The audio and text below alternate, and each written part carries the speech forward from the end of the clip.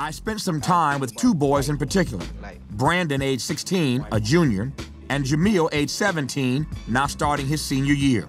Each struggled in their previous schools. Each came to Principal Wade for help.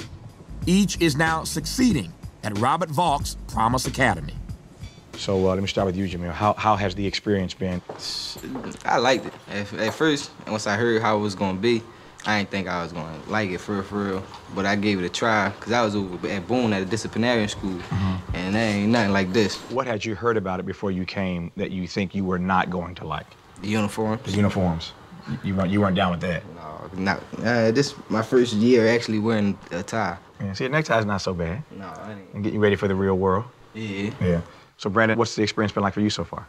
I would say that it's great.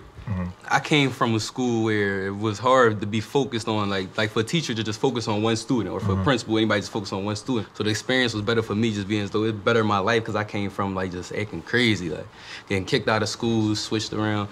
I came here, met Mr. Weed, and he started talking to me like, I'm gonna break you, like I'm gonna get through you. He's like, we're gonna help you out. I got a good team, and we're gonna be supportive. So like the experience, like it was real good, just for the simple fact that this like they care.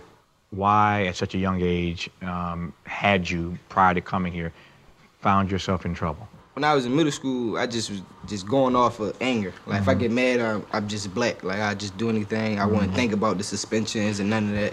And now that I'm here, I wish that I did knew back then. I should have listened.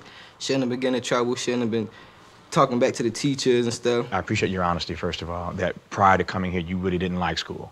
There was a point in my life when I didn't like school either. So what happens inside of a black boy, a young black man in your case, that allows him to go from hating school to being anxious to come to school? So why do you like going to school now? What happened? What changed? They listen now. I could talk. They could hear my side of the story. Usually, like, I get in trouble, nobody want to hear my side of the story but my mom.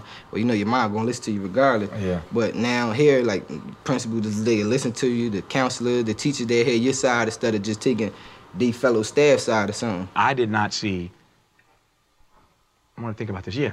I did not see a black man in the classroom until I got to college, and that was my second year.